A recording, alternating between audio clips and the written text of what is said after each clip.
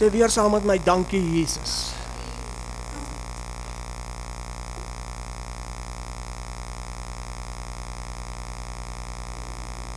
Wie soek saam met my die ware? Nie 'n afbeeldsel of 'n afdruksel of 'n, wat is die Afrikaanse woord vir kopie? Namaak. Wie is moeg vir namaak? Wie is moeg vir hoorsê? Wie wil op 'n plek kom waar die openbaringskennis so 'n realiteit word, want dis gees op gees, dat daar in 'n oogwink iets gebeur in jou lewe. As ons nog besig is met die namaaksel, as ons nog besig is om ander te naboots, verskil dan niks van ons as ons is 'n kunsmatige, mensgemaakte ledemaat.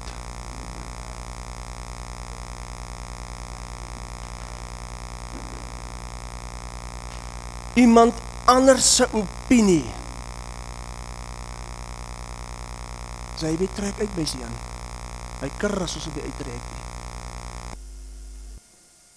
Ek weet nie of ek gaan voorkant begin nie, want die salwing is op my. Want weet julle wat is die probleem? As ons gaan op hoorsê, dan is dit 'n sielding. En siel is ontrou. Geen wonder Galasiërs 5 sê, jou siel begeer teen jou gees. Vlees en gees staan teenoor mekaar, dat jy nie kan doen wat jy wil nie. Ek is al 'n hele paar jaar in die bediening. En God het my kom leer wat is die onderskeiding van geeste.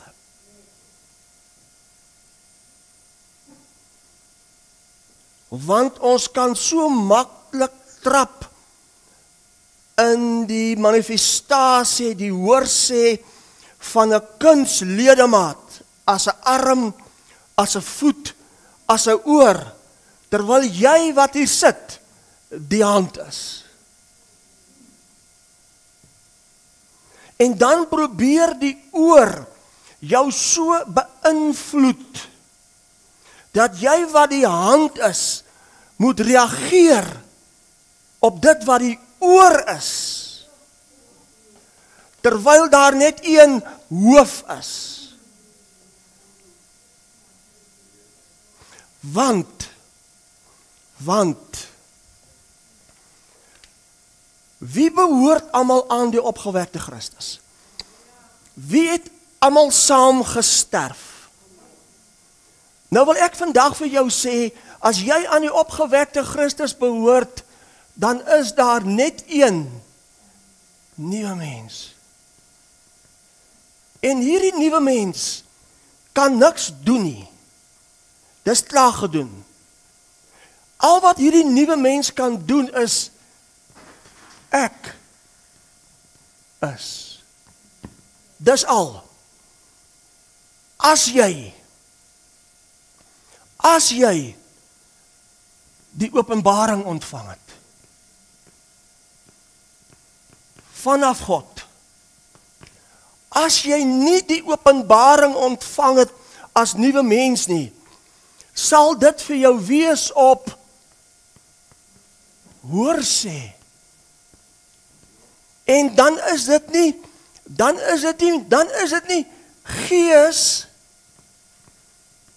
op gees nie. Maar die siel speel nog steeds die hoofrol. En die siel moet geoefen word. Die siel moet geoefen word. 3 stadige inasemhalings. 3 stadige uitaseming. jou verbeelding. Jy sien iemand op die strand, sê siel, sê verbeel. Maar as gees, in gees, as gevolg van 'n openbaring, is dit in 'n oogwink, en jy's 'n nuwe mens. Hy maak my 2 weke terug wakker. Soos in wakker, dat ek wakker word en regop staan langs my bed. En hy sê vir my, alles het nuut geword. En skielik, as gevolg van 'n openbaring, is alles skielik nuut. Selfs my denke, my gedagtes, my emosies. Of ek kan op hoorsê probeer, oefen, mediteer, wat jy dit ook al wil noem. Jy is 'n nuwe mens en dit is te vergeefs. Hoor julle vandag wat ek sê? Hierdie nuwe mens, nog min het van dit gehoor. Dis onbekend. Hierdie nuwe mens kan jy nie word nie. Hierdie nuwe mens is. Ons as mens is nog steeds so vasgeval in ons wettiese denkwyse. Ons wil nog steeds 'n program hê. Ons wil nog steeds 10 stappe tot dit. Ons wil nog steeds iets doen om te. Want dit is alles gebaseer op my gebed is. En ek gaan jou vandag wys hoe. Ek gaan jou help. My gebed is dat elke een hierdie openbaring sal ontvang as Christus in jou en jou lewe verander in 'n oogwink.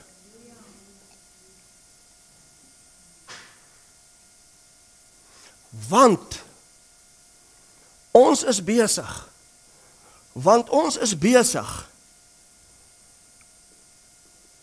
met hom as die hoof en die liggaam. Dis al wat oor is. Daar's 'n hoof en daar's 'n liggaam. Ons weet die hoof is Christus. Almal weet hoe ek lyk. Hoe weet julle hoe lyk ek?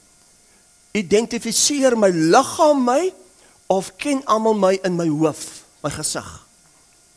Met ander woorde, as ek ander klere moet aantrek, en ek stap hier in sonder my hoof, gaan julle nie weet wie ek is nie. Met ander woorde, hierdie liggaam, sy identifisering, en jou weet, en jou wie,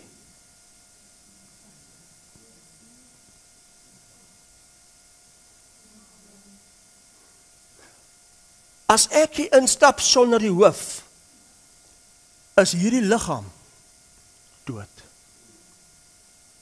Maar God se liefde vir ons is so groot, dat ons nie nodig het, om die hand, luister baie mooi, om die hand, sy openbaring, myne, waar die voet is, te maak nie. Want die hand is anders as die voet. Die oog is anders as die oor. Maar wat doen ons? Dis wat ons doen. Iemand wat die voet is, het 'n openbaring gekry van hoe.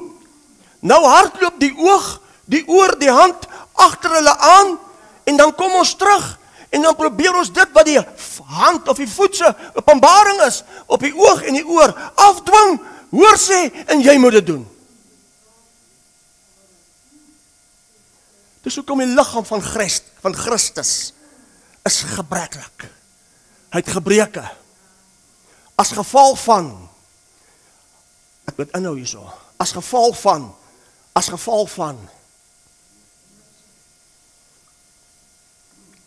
dis hoekom ek so radikaal is. Ek kan vinnig deur jou kyk, want ek weet, soos ek weet, die wie. Kom ons begin. 1 Korintiërs 12. 'n ander woord vir hoorsê is 'n afdruksel, namaak, sal, 'n kuns-ledemate.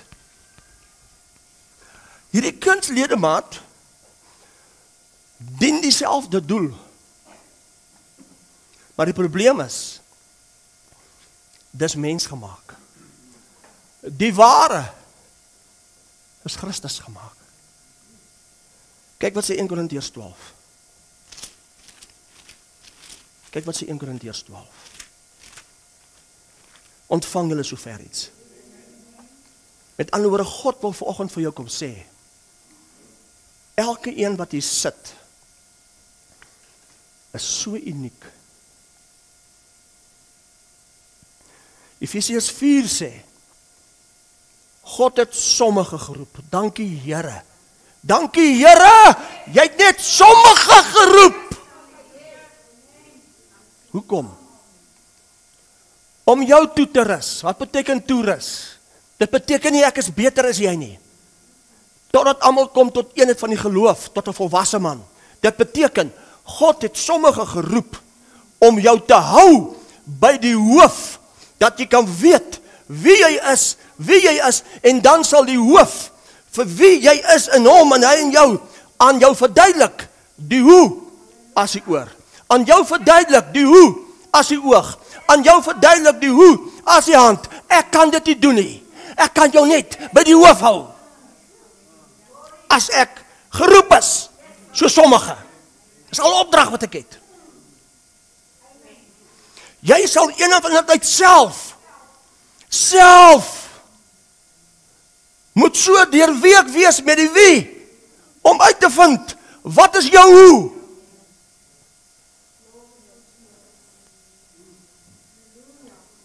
En dis waar verdeeldheid gekom het in die liggaam van Christus, want die voet verwag, die hand moet reageer soos die voet, en andersom. Hoor julle lig van die wêreldbediening?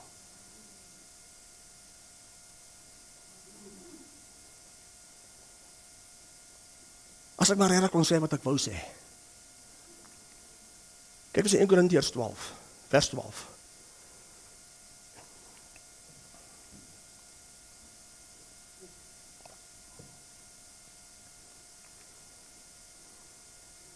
In Korintiërs 12 vers 12 sê, want net soos wat die liggaam een is, net soos wat die liggaam een is, en baie lede het, en al die lede van die een liggaam, al is hulle baie een liggaam is, so ook Christus.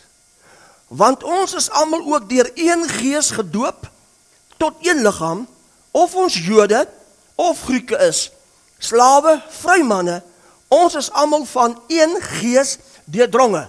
Daai gees deurdronge salwing Christus hoof. Ons het almal een hoof. Ons het almal een identiteit.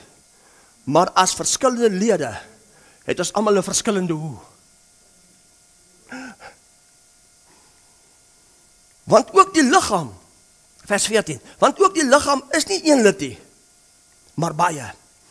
As die voet sou sê, omdat ek nie die hand is nie, behoort ek nie aan die liggaam nie, behoort ek daarom nie aan die liggaam nie? Kyk hoe redeneer hy. As die voet sou sê, omdat ek nie die hand is nie, behoort ek dan nie in die liggaam nie?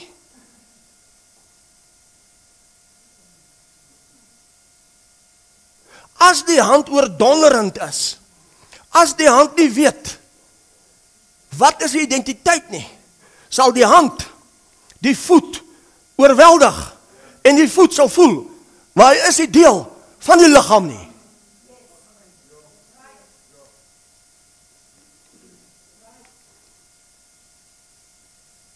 Vers 16. En as die oor sou sê, ek bietjie hierdie kant ook sê, hallo julle, welkom, ek praat daai kant toe, hierdie kant toe ook praat, Martha, roep elke keer, as ek die kant toe moet draai. En as die oor sou sê, omdat ek nie die oog is nie, behoort ek nie aan die liggaam nie, behoort nog hy daarom nie aan die liggaam nie, vers 17, as die hele liggaam oog was, waar sou die gehoor wees? As dit geheel en al gehoor was, waar sou die reuk wees? Maar nou, luister mooi, maar nou het God elke een van die lede in die liggaam gestel, soos hy wil. As ek die hand is, kan ek nie my wil afdwing op die oor nie. God gee soos wat hy wil. Die probleem is, ons wat hier sit, weet nie wat is God se wil vir ons oor, oog, hand, voet nie. Vers 20. Maar nou is daar baie lede, maar net een liggaam. Vers 21. Maar nou is daar wel baie lede, maar net een liggaam. Luister mooi. Omkring dit. Al vat jy net dit vandag. En die oog kan nie vir die hand sê, ek het jou nie nodig nie. Of ook die hoof vir die voete, ek het julle nie nodig nie. Ek wil inbring, die oog kan ook nie vir die hand sê, wat om te doen nie. Want die oog is nie die hand nie, en die hand is nie die oog nie. Vers 22. Maar veel eerder is die lede van die liggaam noodsaaklik, wat die swakste lyk. Vers 25. Hoekom dit alles? Sodat daar geen verdeeldheid in die liggaam mag wees nie, maar dat die lede gelyke sorg vir mekaar mag dra. Wanneer is daar verdeeldheid? Daar is verdeeldheid. As die oog gehoor het wat 'n ander oor deur sy identiteit ontdek het, sy wie, dan kom daar die oor en hy wil dit afdruk en afdwing op 'n voet, op 'n hand, en God sê, dit is verdeeldheid. God sê, dit is verdeeldheid. Kyk wat sê 1 Korintiërs 1. 1 Korintiërs 1 vers 12. Ek is bang die boodskap raak klaar. Ek gaan 'n slukkie koffie vat. Besef jy hoe belangrik is jy wat hier vanoggend sit? Wat gebeur op 'n Sondag? Ek weet, soos ek weet, as gevolg van wie, wat my hoe is. My hoe is, om jou te bring, om jou te kry, om jou te hou, by die hoof, sodat jy een of ander tyd kan uitvind, omdat jy ontdek, die wie jy is, wat is jou?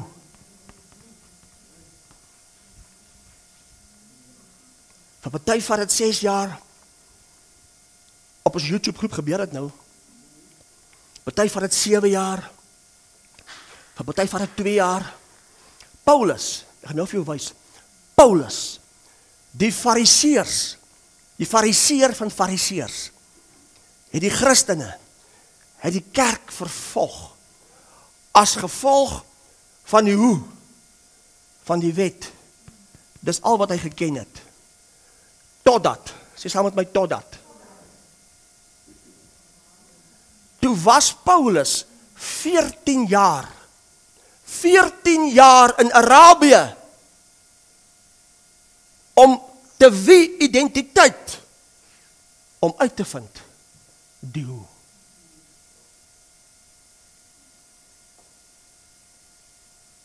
Kyk nou wat sê hy. 1 Korintiërs 1 vers 12.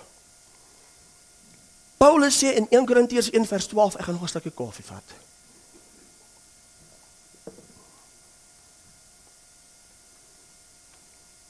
En ek wil gou ietsie sê. Vir jou in die bediening, ek gaan nie sê wie. Wie beteken identiteit? Ek is. My rol, want dis my wie. En niks en niemand kan dit verander nie.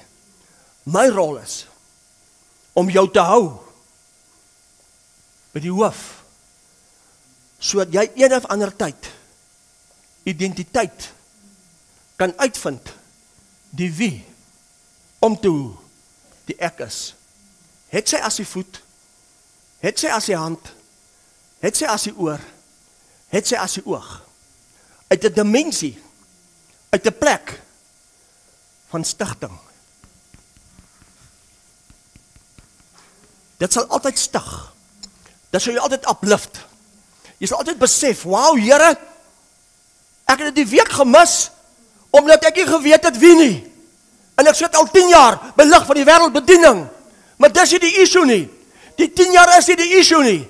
Die issue is, Rudy sal jou hou by die hoof, totdat jy die hoe, omdat jy die wie, as die voet, as die hand, as die oog, as die oor, sonder veroordeling.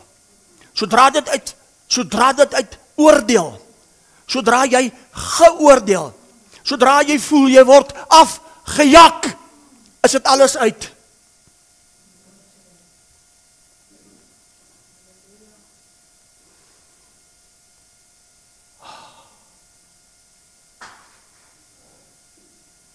Moet ek aangaan? Want ek nog nie begin nie. 1 Korintiërs 1, vers 12. Ek bedoel dit, sê Paulus, ek bedoel dat elkeen van julle, hy vat Korinte aan. Kan gou vir jy sê ook Korinte. Ek wil dit vir jou wys. Ek wil gou vir jou dit wys. Wie voet jy bly nie? 1 Korintiërs 12 gaan oor die verskeidenheid van geestelike gawes. Het jy al agtergekom? Dit was vir Korinte geskrywe. Het jy al agtergekom hoekom? Kan ek gou vir jou 'n bietjie lees? Paulus se brief aan Korinte, die oneenighede in die gemeente van Korinte. Kom ek lees gou vir jou. Die vleeslike gesindheid en oorsaak van verdeeldheid in Korinte. Ek het nog een lees. Die sedeloosheid in die Korintiese gemeente, bestraffing en vermaning. Kan ek gou lees? Berisping oor geskille tussen broeders. Kan ek weer lees?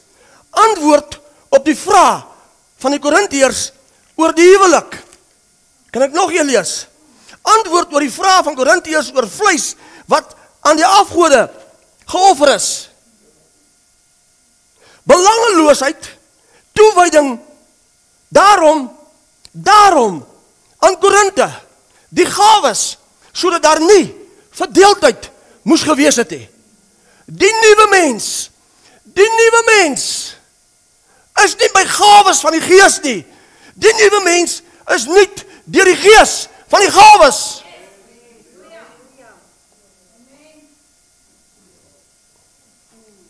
In Korintiërs 1, vers 12.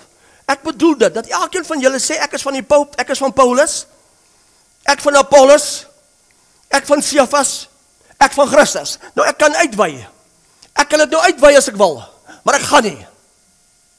Ek kan dit nou uitwy as ek wil, maar ek gaan nie. Nou vra Paulus vir hulle, is Christus verdeel? Is Paulus miskien vir julle gekruisig? Of is julle in die naam van Paulus gedoop? Ek dank God dat ek niemand van julle gedoop het nie, behalwe Cyprus en Gaius. sodat niemand kan sê dat ek in my naam gedoop het nie. Ek het ook nog die huisgesin van Stefanus gedoop. Verder weet ek nie of ek iemand anders gedoop het nie. Vers 17. Want Christus het my nie gestuur om te doop nie, maar om die evangelie te verkondig, nie met wysheid van woorde, sodat die kruis van Christus nie verydel mag word nie. Want die woord van die kruis is wel dwaasheid vir die wat verlore gaan, maar vir ons wat gered word, is dit die krag van God. Wat bring verdeeldheid? Die een leier het dit gesê. Nee, daai ou het dit gesê. Nee, daai ou het dit gesê. Nou vat ek wat daai ou gesê het as 'n openbaring vir hom. En ek vat dit wat daai ou gesê het as 'n openbaring vir hom. En ek vat dit wat daai ou gesê het as 'n openbaring vir hom, as die voet, as die oor en die oog. Nou kom ek by julle op hoorsê, want dis die revelation, openbaring wat jy ontvang het nie. Dan bring ek verdeeldheid.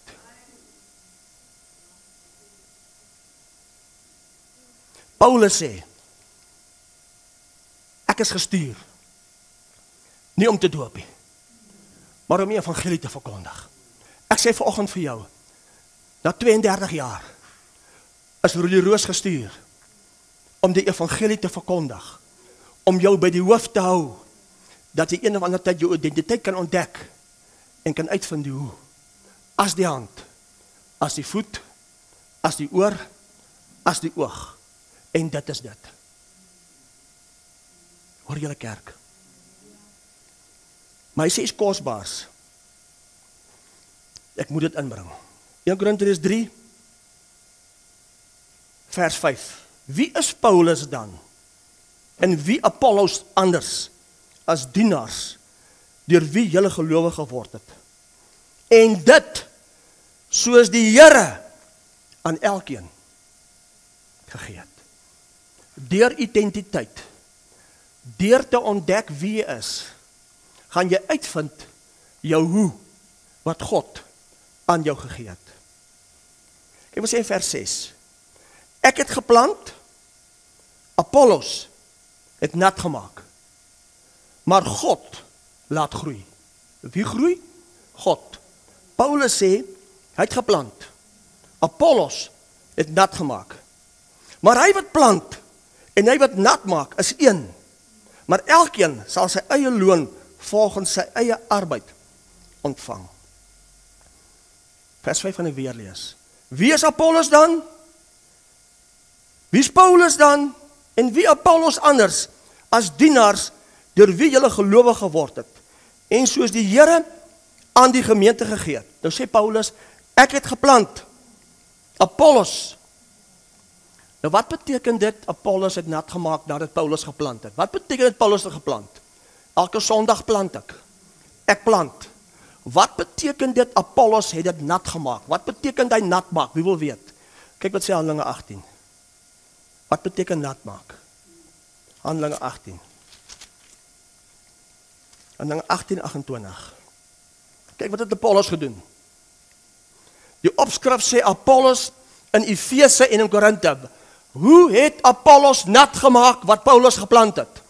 Vers 28. Want hy het die Jode kragtig in die openbaar weerlê en deur die skrifte bewys dat Christus, dat Jesus die Christus is.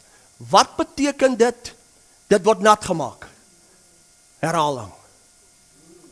Sê saam met my herhaling. Hoekom herhaal ek dinge? Hoekom is ek besig met 'n reeks, ook kry jy konteks reg? Ek is besig om dit wat geplant is, nat te maak. En dan sal God dit groei. Wat beteken groei? Jy sal ontdek jou identiteit. Ek is. En uit dit uit sal God, die hoof, jou laat hoe. En jy doen wat die hoof sê jy moet doen. So wat beteken dit as ek goed herhaal? So baie mense kom nou na my toe terug oor dit.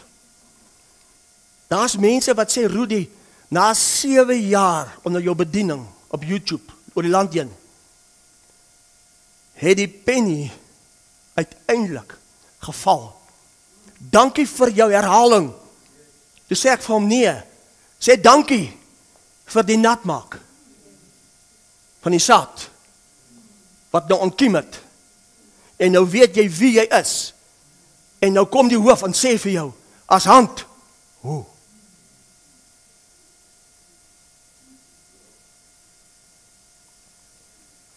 Nou, kyk wat sê Lukas 17, kyk hoe werk God. Kyk hoe interessant is dit. Kyk hoe werk God, Lukas 17. Lukas 17 vers 20. En toe het deur die Fariseërs gevra is, wanneer die koninkryk van God sou kom, het Jesus hulle nie geantwoord die wanneer nie. Kyk wat antwoord Jesus hulle. Het hulle geantwoord en gesê, die koninkryk van God kom met sigbare tekens. Met ander woorde, wat se kleur kan ek gebruik? Toe hulle vra, wanneer? Toe vertel God vir hulle die hoe. Toe vertel God vir hulle die hoe.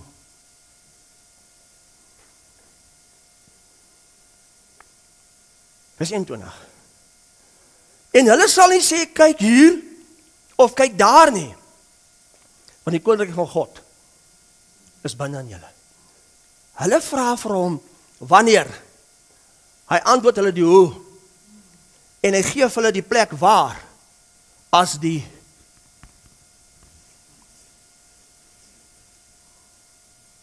wat doen ons, as gevolg van ons wettiese denkwyse? Ons is nie gepla oor die. Ons wil heeltyd weet. God stel nie belang in dit nie. God stel belang in wie? Jeremia 9 sê hy sê in Jeremia 9, hy sê, as julle wil wys wees, ken my. Want as jy my ken, en jy weet wie jy is, want wie en wat ek is wie en wat jy is. Uit 'n dimensie van identiteit, uit 'n plek van ek is, sal 'n openbaring, jou gees, aan jou openbaar, jou hoe, en jy's versadig, jy's in vervulling gebring, en jy weet wat is jou doel op aarde, as oor, en niks en niemand kan jou beweeg nie, al sê hulle wat. Want dit is nie uit, hoorsê nie. Sien hoe groot is dit? Dis wat Johannes 3 vers 8 beteken. Kyk gou wat sê Johannes 3 vers 8. As jy dalk gewonderd wat dit beteken. Kyk wat sê Johannes 3 vers 8.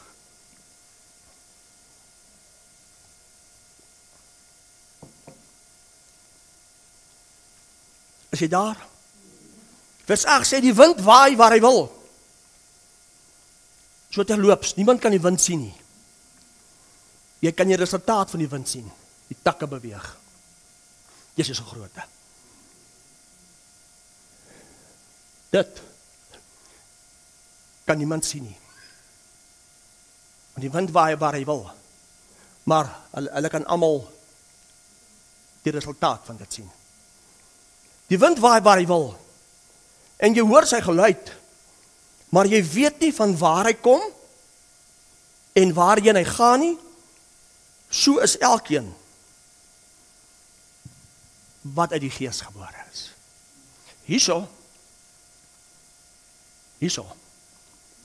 10 stappe, 'n program. Hierso. Ek kan nie vir jou sê hoe nie. Mense het vir my gevra, Rudy, gee vir ons 'n program, gee vir my 'n 10-punt plan hoe jy voorberei en hoe jy Sondag preek. Ek kan nie. Ek het nie. Want dis nie ek wat preek nie. Dis die hoof. Ek is die gestuurde. Ek is die hand. Sodat jy kan uitkom en bly by die hoof. Jou identiteit ontdek. jou wie, sodat jy kan hoe. Want dis die mens gemaak nie. Want hierdie hand, as ek die hand is, hierdie hand is nou nie meer 'n kuns-ledemate nie. Is 'n genuine, is 'n ware. Hierdie is kuns-ledemate. Hy werk ook soos 'n hand, maar is mensgedrewe. Is dit nie groot nie?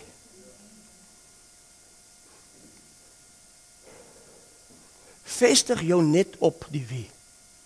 Jy wat vanoggend hier sit. En nie op die hoe nie. Die mens met 'n wettiese denkwyse soek 'n program. Soek 'n hoe. 10 stappe tot dit. Belangrik om te weet, die Gees self sal dit doen, nie jy nie, die hoe. Want ons is nie almal die voet nie. Kyk na 'n voorbeeld, Handelinge 9. Kan jy dit sien? Ontvang julle iets. Besef jy hoe kosbaar is jy? Besef jy hoe spesiaal is jy? Dink nou net, as elke een van ons op hy plek is van die hoe, en dit begin net funksioneer, wat gaan sigbaar word? Wat gaan gebeur? Jy staan Christus. Dit maak dat jy kan moedeloos raak nie. Jy kan nie moeg raak nie. Jy kan nie tou opgooi nie. Ja, dis groot. Dis anders. Dis anders as kerk. Dis anders as dogma. Paulus, met sy hoe, as gevolg van 'n wettiese denkwyse, het Christene vervolg. Hulle het Christene doodgemaak. Christene. Hy het Christene toegesluit. En kyk wat gebeur met hom. Handelinge 9 vers 1. Sy naam was toen nog Saulus. Maar Saulus was nog dreiging. Wat nog dreiging en moord geblaas het teen die disippels van die Here. Ek soek jou aandag. Kyk wat doen die Openbaring aan jou. Paulus dreig en blaas moord teenoor die disippels van Jesus. Hy het na die hoëpriester gegaan en van hom briewe gevra aan die sinagoges in Damaskus, sodat as hy mense sou vind wat van die weg was, manne, sowel as vroue, hy hulle geboeid na Jerusalem moes bring. Hy praat Christene, nie? Kyk wat gebeur. En toe hy op sy reis naby Damaskus kom, omstraal hom skielik 'n lig van die hemel, sê hy Openbaring, tref hom. En hy val op die grond en hoor 'n stem vir hom sê, Saul, Saul, waarom vervolg jy my? En kyk wat is sy eerste woorde. Kyk wat is sy reaksie. En Saul sê, wie is u, Here?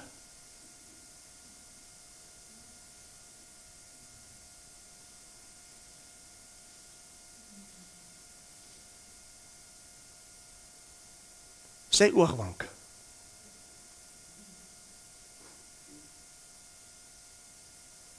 Wie is u, Here? Weet julle wat, dit is al wat ons moet weet. Wie is u, Here? Wie die hoof van die liggaam. Wie die hoof van die liggaam. Maar nou wil die hand soos die voet. Of die oog soos die oor. In plaas van na die hoof. Wie is u, Here? Wat beteken hoof? Onder andere hoeksteen, identiteit. As jy die hoof verloor, verloor jy die lewe.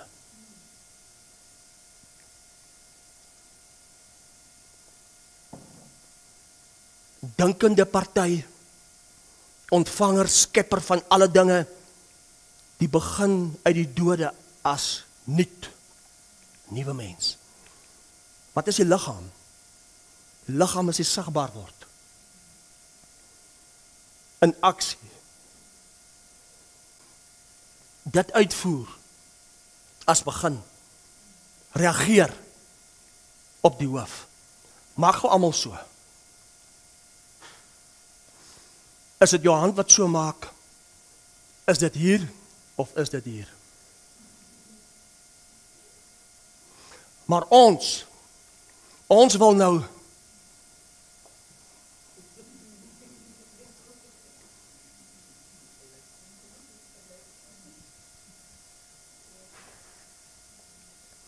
daarom kyk dit Johannes 5:19.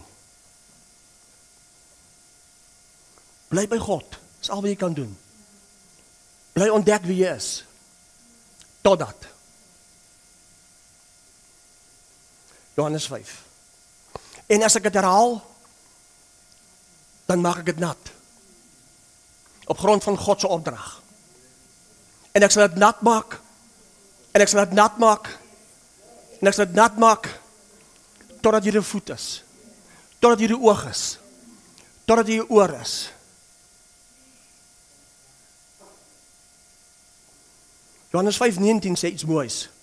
Vers 19 sê, Jesus het toe geantwoord en vir hulle gesê, voorwaar ek sê vir julle, die seun kan niks uit homself doen, tensy hy die Vader dit sien doen nie. Want alles wat hy doen, dit doen die seun ook net so. Kyk wat sê Johannes 11. Kyk wat sê Johannes 11. Kyk wat sê Johannes 11, vers 9. Jesus antwoord, is daar nie 12 ure in die dag nie? As iemand in die dag wandel, stamp hy hom. Stamp hy hom nie? Omdat hy die lig van die wêreld nie sien nie? Vers 10. Maar as iemand in die nag wandel, stamp hy hom. Luister nou mooi. Omdat die lig nie in hom is nie.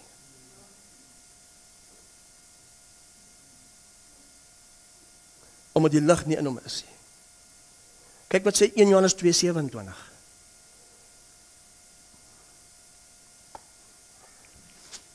Wat sê 1 Johannes 2:27? Onthou julle, ek het nou gelees 1 Korintiërs 3, dis God wat laat groei, dis God wat laat leer. Kyk wat sê 1 Johannes 2:27. En die salwing, wat is salwing? Dit wat afsmeer. Kyk op die bord. Die salwing, dit hierso, wat afsmeer.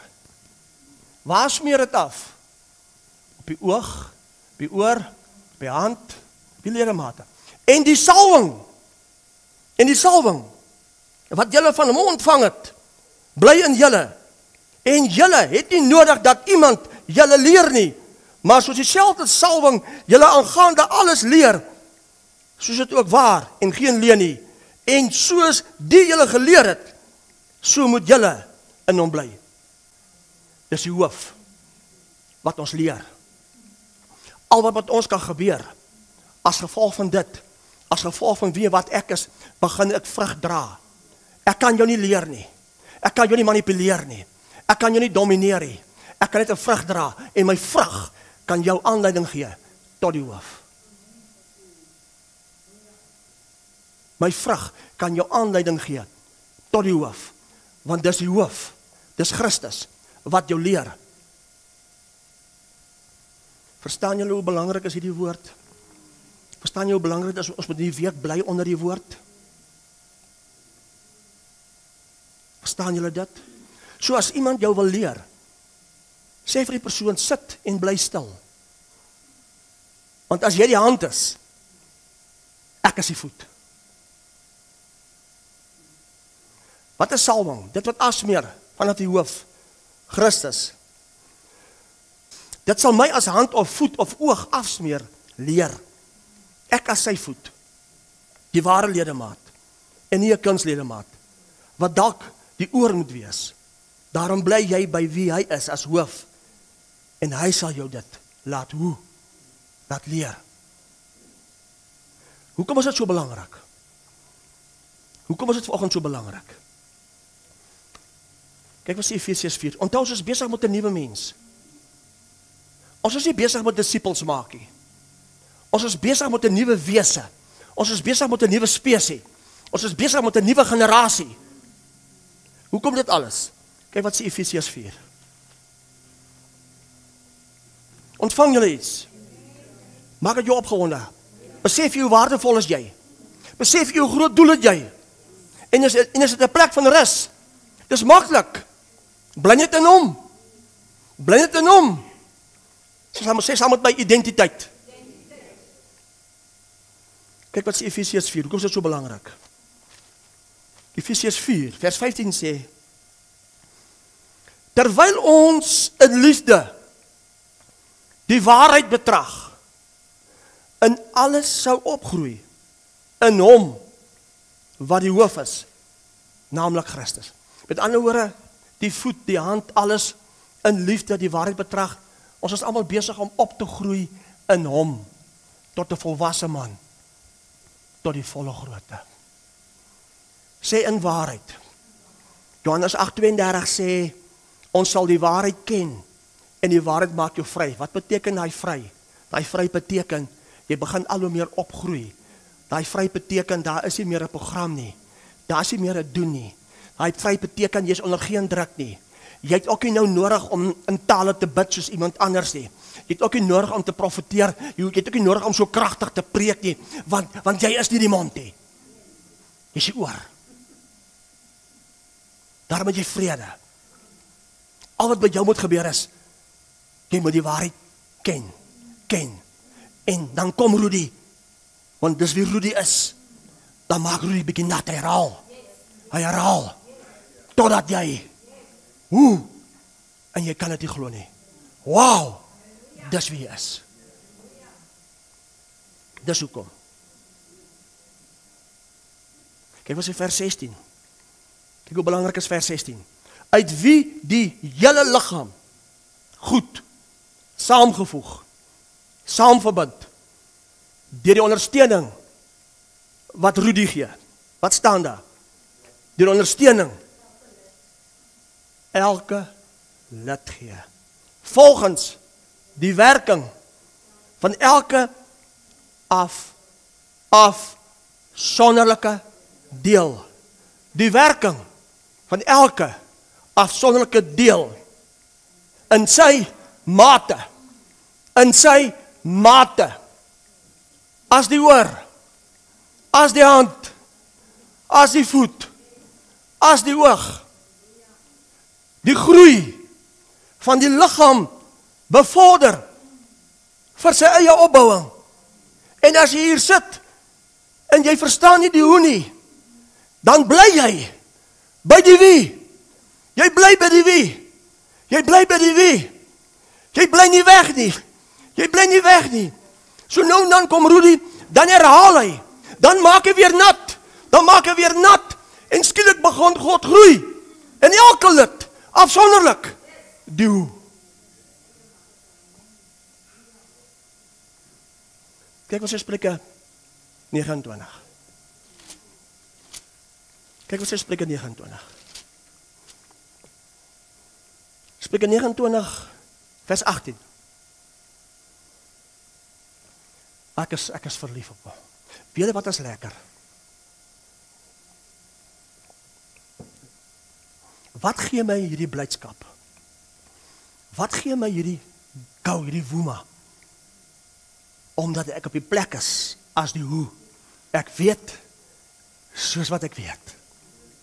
Ek is 'n mondstuk.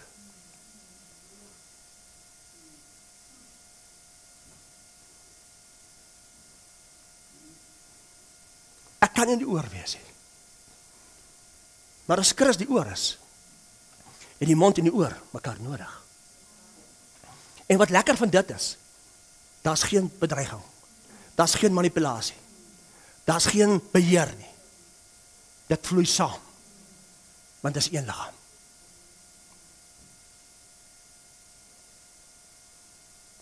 Dink net, daar gaan 'n dag aanbreek, waar alles gaan sigbaar word. Maar jy het ook 'n rol om te speel. Jy is kosbaar. Jy is spesiaal. Spreuke 29 vers 18. Vers 18 sê, as daar geen openbaring is nie, word die volk bandeloos. Maar hy wat die woord onderhou, gelukkig is hy. as daar geen openbaring is nie, word die volk bandeloos.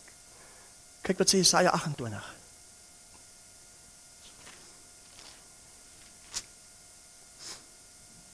En ek is baie lief vir die skrif. Kyk wat sê Jesaja 28 vers 9. Wat sê vers 9? Vir wie wil hy dan kennis leer? En vir wie wil hy die openbaring verstaanbaar maak? Vir die wat van melk gespeen, wat van die moederbors, wat van die titie afgehaal is. Sê volwasse. Dis vir hulle wat hy leer, die hoe. En dis uit 'n openbaring. Anders is dit hoorsê en siel word moeg. Siel sak uit.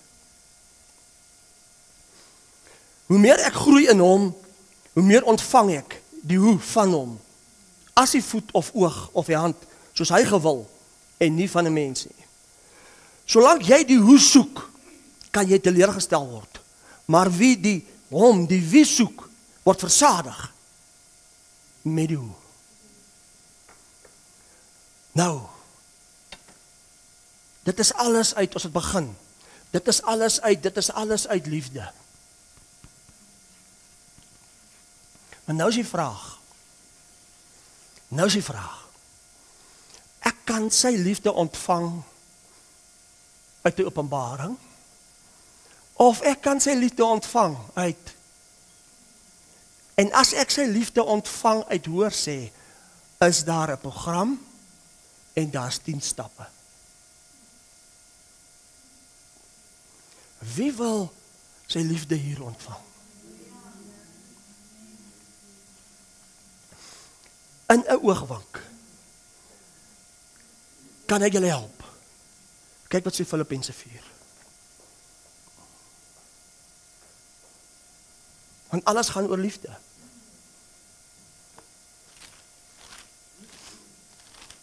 Kyk wat sê Filippense 4, vers 7.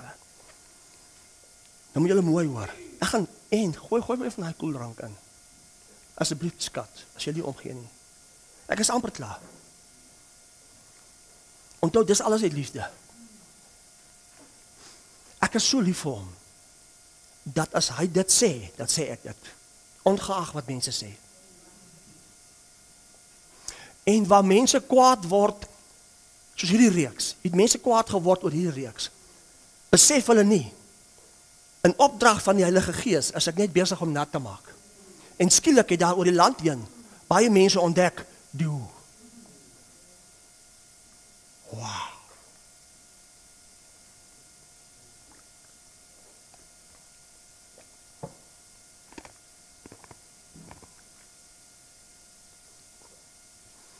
Kyk wat sê Filippense 4 vers 7. Vers 7 sê, en die vrede van God, wat alle verstand te bowe gaan, sal julle harte en julle sinne bewaar in Christus. Wat is jou sinne? Jou denke. So as ek die openbaring het van God se liefde, wat doen hierdie liefde? Hierdie liefde, waar kan ons skryf? Bring 'n vrede. Maar hierdie vrede gaan my verstand te bowe, gaan my sinne te bowe. Met ander woorde, wie dink hier? Die denke van Christus. Ek het nie nodig om te gaan stil raak, myself by mekaar te kry, want ek val uit die bus uit om vrede te hê nie. Die nuwe mens is vrede. Die hoogste gesag van geestelik wees, die hoogste gesag van om geestelik te wees, is God se vrede. As jy hier leef jy in die gees. Is jy 'n geestelike man? Is jy 'n geestelike vrou? 'n vrede wat jy nie ontvang. 'n vrede wat jy ontvang.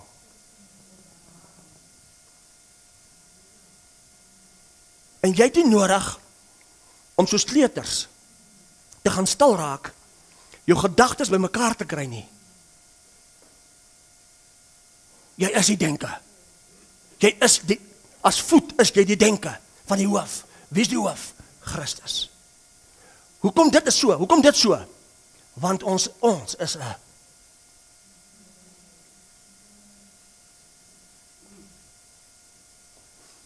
'n nuwe mens. Wat my sinne en my hart bewaar. Dis die hoogste vlak van geestelikheid. Hoekom is dit belangrik? Want ons wil uitkom by liefde. Kyk wat sê Efesiërs 4.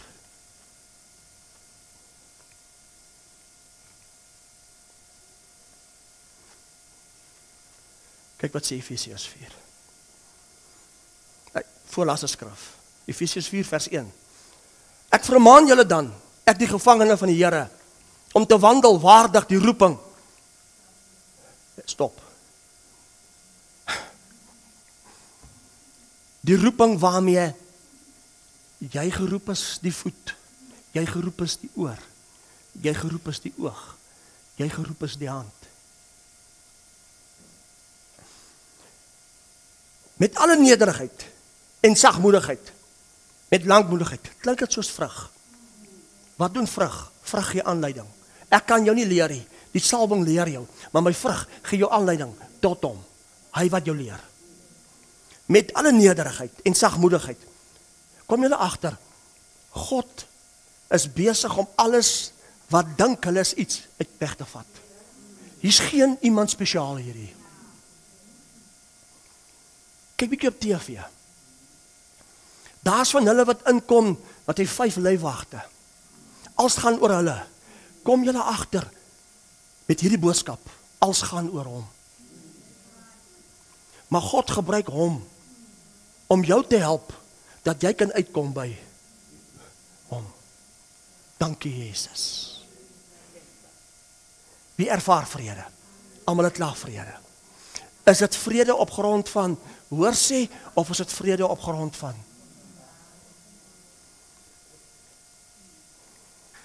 Vers 3. Efesiërs 4 vers 3. En ernstig, hier kom dit, en ernstig strewe om die eenheid van die gees. Met ander woorde, ons kan 'n verdeeldheid bring. Om die eenheid van die gees te bewaar deur die band van die vrede. Die hoogste gesag van om geestelik te wees is 'n vrede wat jou sinne, jou denke, jou hart bewaar. Jy behoort aan iemand anders. Jy het gesterf. Al wat leef is Christus. Geen program, geen 10-punt plan. Rudy, hoe werk dit? Ek weet nie.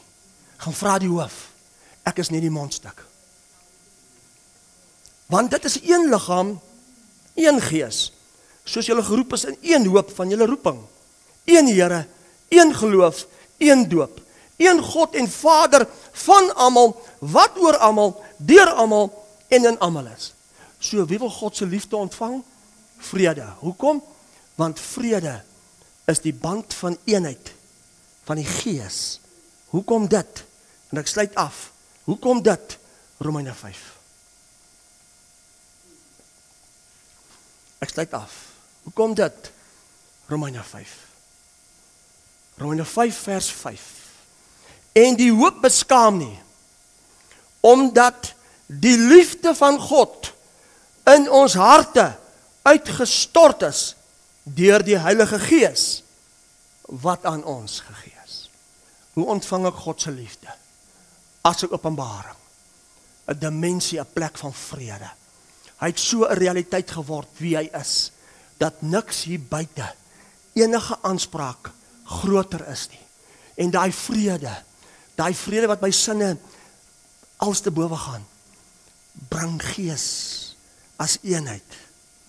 Liefde. Liefde. En ek kan nie help nie. Ek het U lief. Ek het U lief. Ek beleef dit. Ek ervaar dit. En dit is my lewe.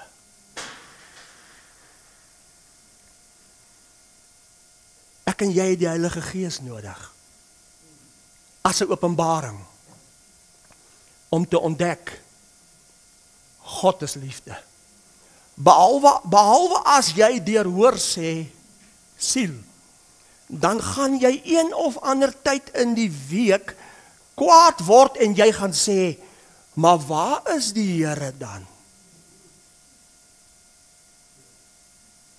Hoekom, Here?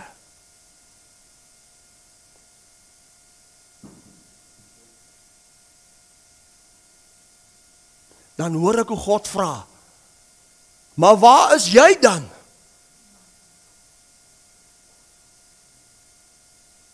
Hoor julle kerk? Jy spesiaal om uit te vind watter ledemaat en jou hoe.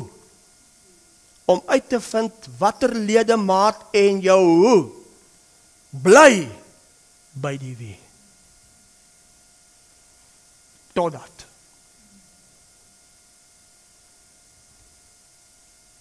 En ek weet, soos wat ek weet, vir my, die hoe.